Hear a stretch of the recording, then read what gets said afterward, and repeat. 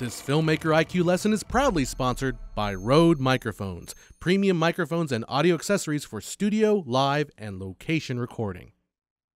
Hi, John Hess from FilmmakerIQ.com, and today we'll get into the post-production side of audio, establishing fundamentals and looking at the digital audio workstation tools for mixing and perfecting your film's soundtrack. In this lesson, we are going to be diving deep into shaping sound. So it's important that you have a fair grasp of the different aspects of sound. You may want to review, if you haven't already, our video on the science and engineering of sound, as we will be using many of the terms laid out in that lesson. Now, for this lesson, I will be demonstrating with the tools that are inside Adobe Creative Cloud, including Premiere Pro and Audition.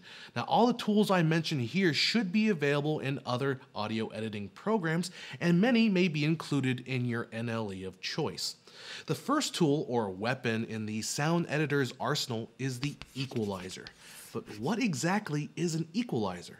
Well, in real basic terms, an equalizer boosts or cuts the amplitude of certain frequencies, which alters the harmonics or overtones, resulting in the change of the character of the sound.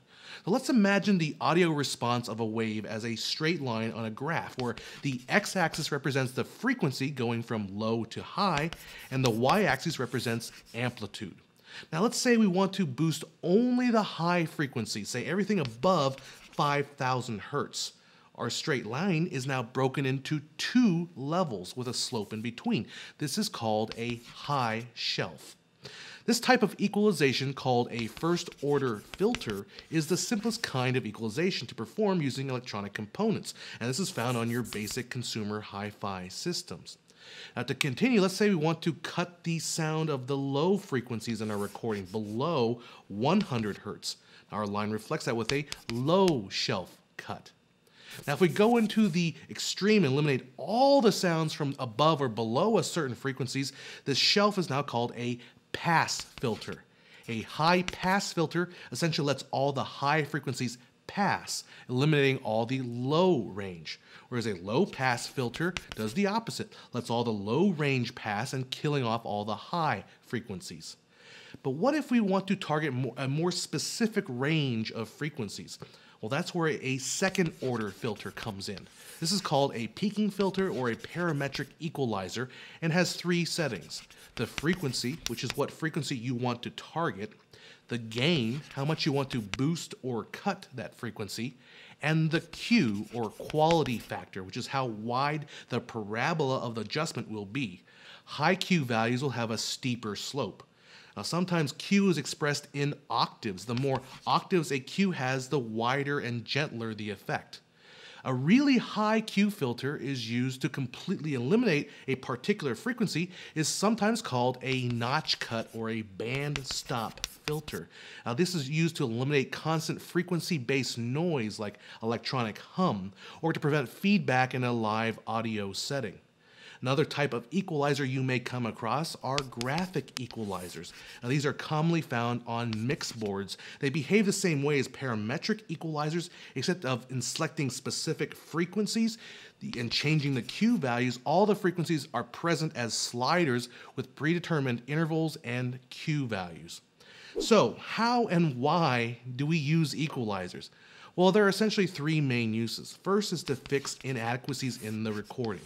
Microphones aren't perfect, and some have specific frequency response, and you may want to use the equalizer to compensate for a flatter response.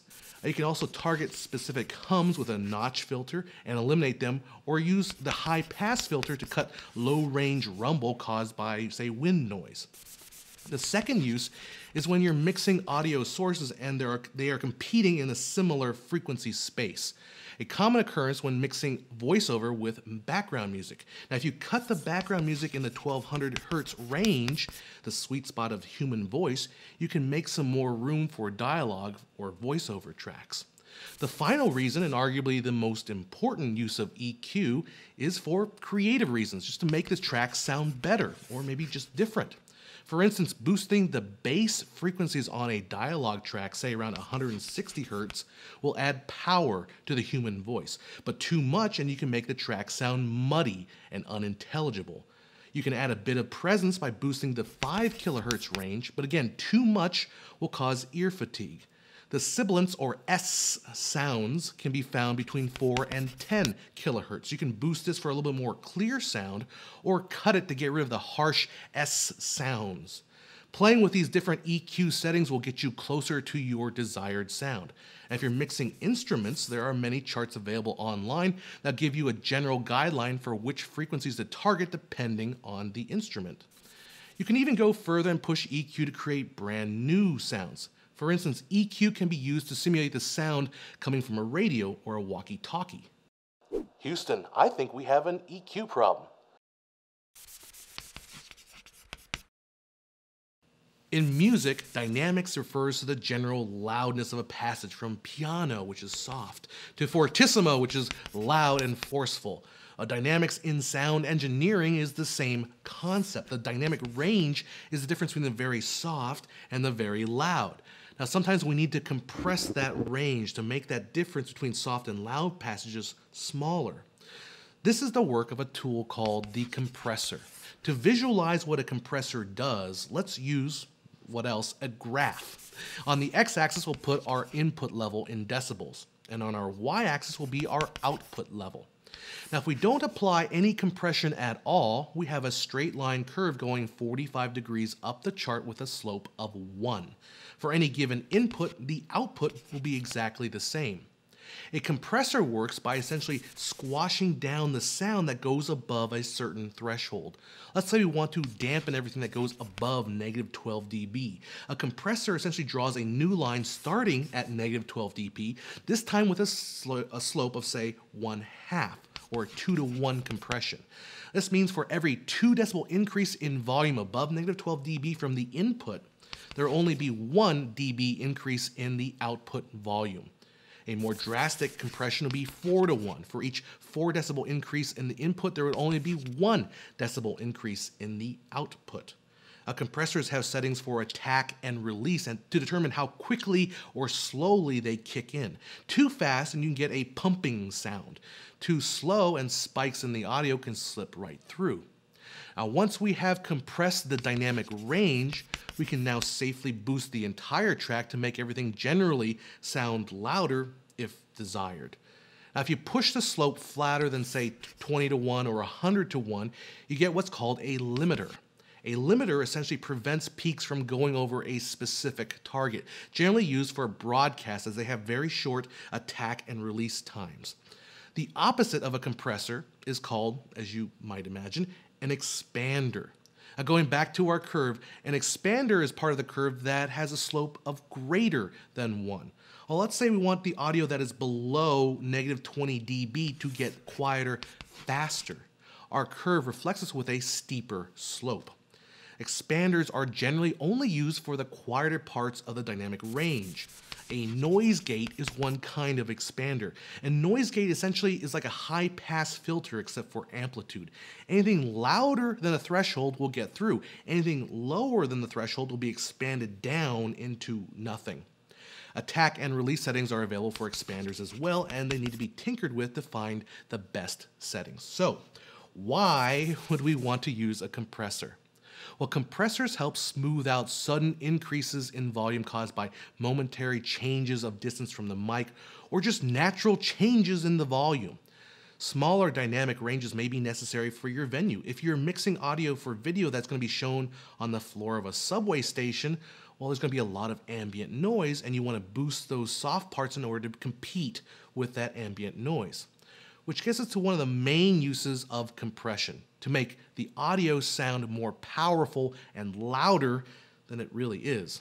Over the years, the recording industry has moved towards making their albums sound as loud as possible. Compare the waveforms from this recording from the 70s and a modern song. It just shows how much compression is used these days. Well, that's not always a bad thing, as people often listen to music in their cars or on earbuds where it's important to keep a consistent level while still having that feeling of loudness. A really handy tool for bringing out more life in audio track is the multi-band compressor. Now, multiband compressor essentially combines the best of EQ, the control of harmonics and overtones, with the control of dynamic range that a compressor has. A multi-band compressor essentially breaks the track into different bands of frequencies, which you can independently apply compression. For example, on voice tracks, you can compress and boost that 160 Hz range for added power while leaving everything else alone. Now, most programs will have several presets to pick from, and I almost always find myself reaching for the multi-band compressor when I'm finishing my mixes.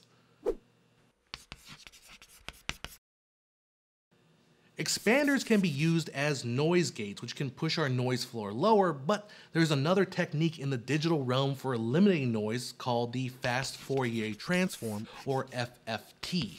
Now, inside Adobe Audition, FFT is a standalone filter or part of their noise reduction suite, and it works by first taking a snapshot of the noise, creating a profile of that noise, and then using various settings subtracting that noise from the entire track. Now, the problem with FFT processing is too much can result in something called chirping, which is squirrely, weird digital bird sounds. You can avoid chirping by not completely removing the background noise, and to my ears, a little bit of ambient noise is not necessarily unwanted, as it can give a little warmth to a track. But FFT isn't only used for noise reduction, as you can use it to remove practically any sound, from car horns to footsteps to instrument hits. There are a lot of neat and amazing things that can be done with FFT. And now we get into probably the most fun filters, certainly the ones that I tried out first as a kid when I was playing with digital audio programs. Using a delay filter, we can create some really interesting effects. By repeating the audio with a delay of 15 milliseconds or less, we get an effect called combing, where the interference pattern created by the delay resemble that of a comb. Now, combing is generally avoided in the recording stage. It's caused by quick, slappy echo. But as an effect, it may be able to add something unique and interesting to the mix. It's up to your ears. With a delay of 15 to 35 milliseconds, we start getting chorusing effects, where the brain is starting to perceive more than one voice or instrument being sounded. Chorusing filters also can vary the pitch and timings of the delays for even more effects. Now, this may be useful for creating bizarre and otherworldly characters for your audio. Beyond 35 milliseconds, and we begin to perceive a distinct echo effect. Along with echo are reverb filters. Instead of being a direct delayed copy, reverb is a mixture of a large number of random and decaying echoes. Advanced digital reverb generators can even simulate the time and frequency response of specific rooms, like concert halls. Echo and reverb give your audio track a sense of space, whether that's in a large cavern or in a small, hard tile room. Now, if we take a wave and we squeeze the time, we are by very essence adjusting the frequency. Make the time shorter and the frequency will go up. Stretch it out and the frequency will go down.